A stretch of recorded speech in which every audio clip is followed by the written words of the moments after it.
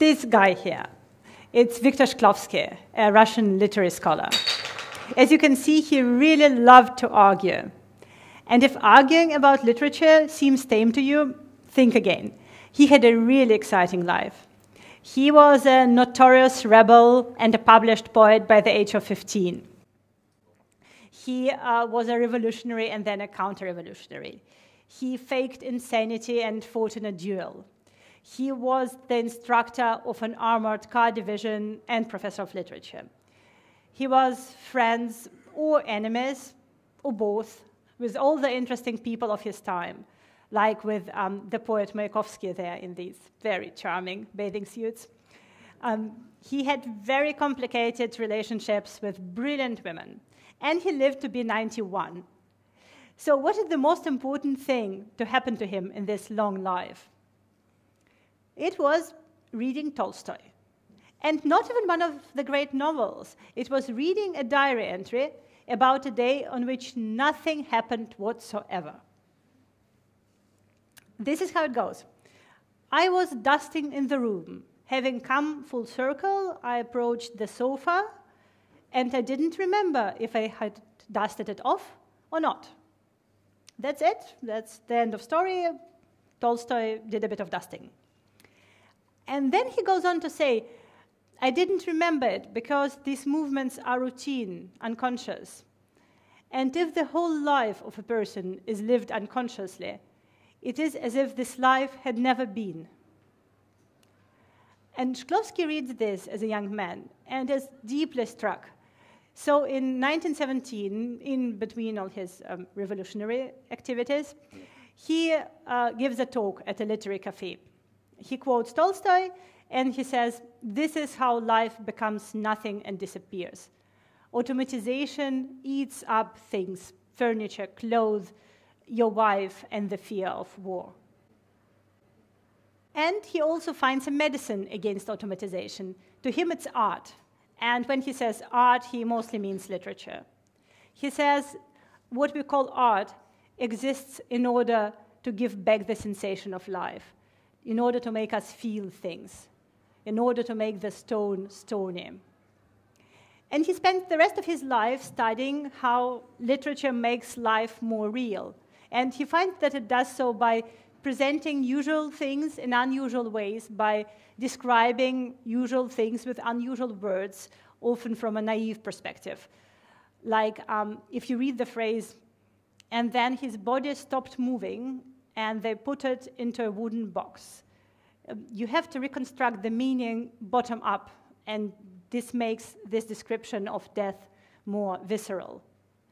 This example is by Tolstoy, as are most examples Shklovsky discusses, and very strikingly, most examples are socially critical, like how would a horse describe the institution of property? Shklovsky says this is Tolstoy's way to reach conscience. And this is the main difference between Shklovsky and the Romantics before him. Because in the 19th century, Romantic poets also said that the goal of literature is to make the usual astonishing. Shelley and Coleridge said that poetry must lift the veil from the hidden beauty of the world and awaken the mind's attention from the lethargy of custom. And this is the same goal, in a way, like when you stop noticing flowers and then you read a striking poem about a flower, and suddenly you appreciate the real thing again. But Shklovsky's focus is different. Remember, he said, automatization eats up the fear of war. He lived in times of great violence. He fought in 2 wars, and what terrified him most was the lack of terror in himself and in others.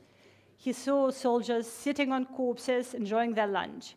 He saw people discussing the number of dead as if it were sports statistics. And he believed that literature could shake people awake. He only wrote about Russian literature, but the phenomenon is universal. For instance, Jonathan Swift is just as fond as giving a voice to horses, as Tolstoi. In his Gulliver's Travels, there are these sapient horses called huino, who are very intelligent, but have no idea about human society.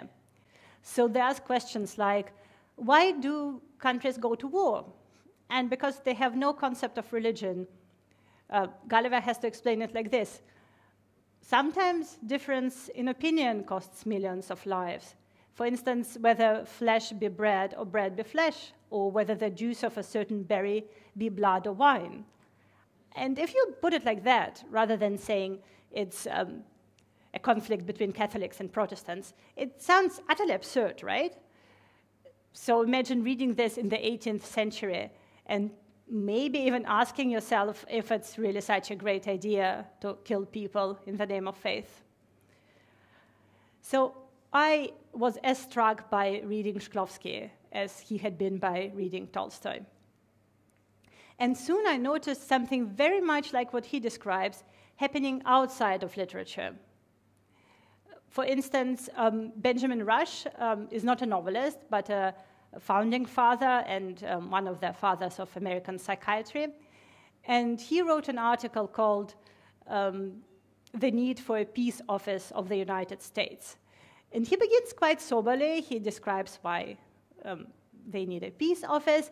And then he suggests renaming the existing war office. And he lists a few options, like an office for butchering the human species, a widow and orphan making office, a broken bone making office, and so on. It's a very long list. And it's very much like they put his body in a wooden box. It's words that are, well, applicable, but that are not usually used in this context. In this case, words that are not usually appropriate for naming state departments. And as for talking horses, they too have their analogs in political speeches. In 1966, for instance, Martin Luther King imagined a UFO landing in America. And he thought the aliens would have a rather bleak impression of us. He said, they would see that we spend billions on creating engines and strategies for war, and that we spend millions on fighting death by disease and other causes. So our visitors from outer space might be excused if they came to the conclusion that our planet is inhabited by the insane.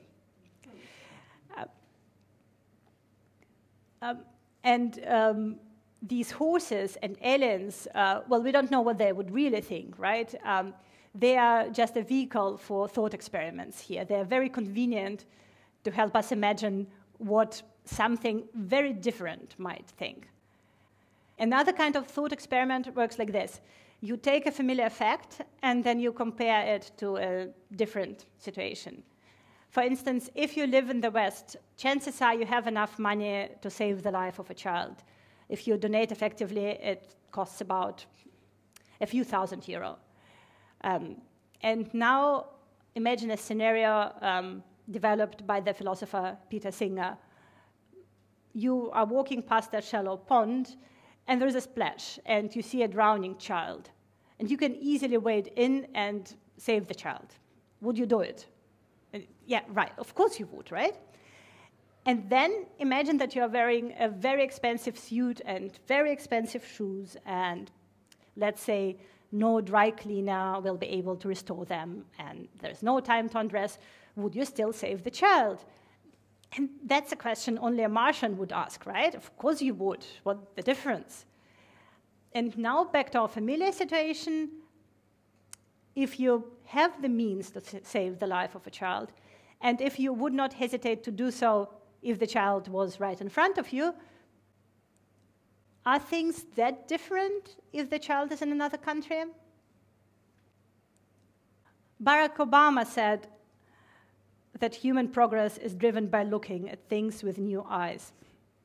He was talking to a group of young people, and he said that young people are especially good at this.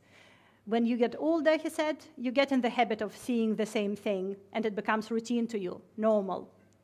But when you are young, you ask, why does it have to be this way? Why does our community have to be poor? Why do we have to discriminate against a minority group in our country? And he was talking to students, so he was flattering them a bit, saying that their fresh eyes are the future. But actually, you don't have to be young in order to reimagine yourself and the world, in order to see familiar things afresh. And this seeing the familiar afresh is what I call newing. It's in the context of activism that I first started noticing it outside of literature. But actually, I think you can find it in many walks of life. You can find it in science and invention, and, you know, the scientists' famous childish sense of wonder. You can find it in education and innovation of all kinds. The best teachers do it, and the best TED talkers. I think it can help find new solutions in almost any job. And apart from questions and solutions, newing can also provide pleasure. You know, with COVID, we all had the experience of newly appreciating habitual pleasure, like having people over or smelling coffee again. But you don't have to actually forego a pleasure in order to feel it again. You don't have to lose something in order to become aware of it. Sharing an experience can do the trick. Try walking down a familiar street with another person, preferably someone from a very different place, and try looking at things with their eyes. And maybe you'll see everything again, every house and every tree. Or next time you eat a banana, imagine you are doing so for the first time. I mean, it's such a weird thing, right? Is it the shape and the intense color and the taste? How would you even describe it to someone who never had a banana? It's so difficult to come up with something more precise than sweet, right? So maybe we are just missing the words for the taste of a banana. And I think we're also missing a word for this thing I'm talking about, for reconsidering or re-experiencing the familiar with a sense of wonder. Hence, newing. I really think we need this word because we need this concept. And we need research on newing. There are so many books out there on questioning the status quo and on lateral thinking and on appreciation and awareness, but there doesn't seem to be a concept bringing it all together, which is why I'm now trying to collect material for a book on newing. And if you have any stories for me from your life or work or anything, they're very, very welcome. But above all, I really want you to try it out at home. You can do your own newing. You can make friends with imaginary aliens or horses, or you can make friends with real people who are different from you. You can come up with thought experiments. You can explore familiar surroundings with new people. You can try to find out what your world seems like to others. You can try newing as a means of questioning. Like next time you read a newspaper, discuss it with an alien. Or, you know, ask yourself what is normal for you, but what might be shocking to your great-grandchildren. Try newing as a work tool. No matter what you do, especially if you're stuck, try imagining what someone might suggest if they had no idea about your field or problem. Or actually ask someone who has no idea, even better.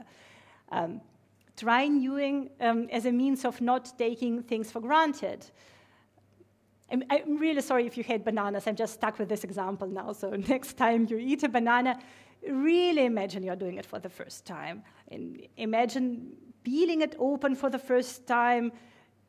Try to really appreciate the smell and the texture and the taste. You know, I've always been skeptical about the phrase, live every day as if it was your last. To me, it suggests apprehension rather than appreciation.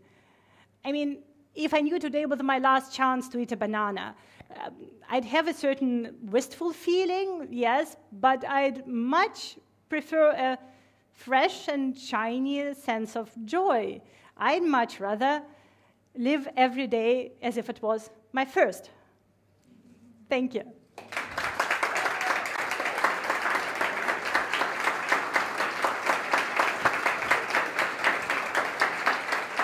Thank you so much.